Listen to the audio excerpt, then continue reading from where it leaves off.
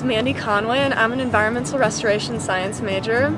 I'm originally from Lincoln. I'm a junior right now, so it's actually the summer, but I'm already getting excited for next year because all my classes are on East Campus now, which means that they're all important for my major. All right, I'm Steve Comfort. I'm a soil and water chemist in the School of Natural Resources, and I also coordinate the environmental restoration science degree at UNL.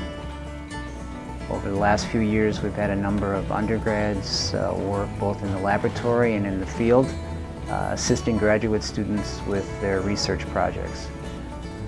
Last year we hired Mandi, and she recently went with us to our site in Cozad, Nebraska.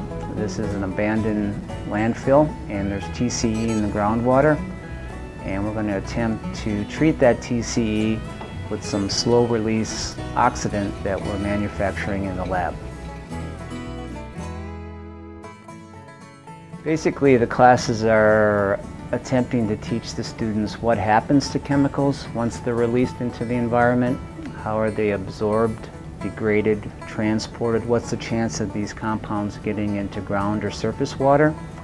And then the second thing is, once soil or water accumulate enough of a chemical, that is, they become contaminated, how do we treat them? How do we remediate contaminated soil and water? Basically, we work on, when things go wrong in the environment, getting them put back right, usually in a chemical sense, more so than in a physical or a cover-up. It's different than other majors in that it's actually proactive about environmental contamination.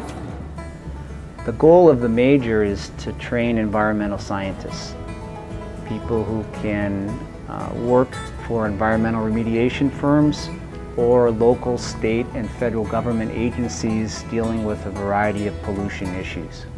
One of the advantages of the Cozad project is that in the classroom we learn about in situ chemical oxidation, but by having Mandi work with us, she actually gets to see how it's implemented.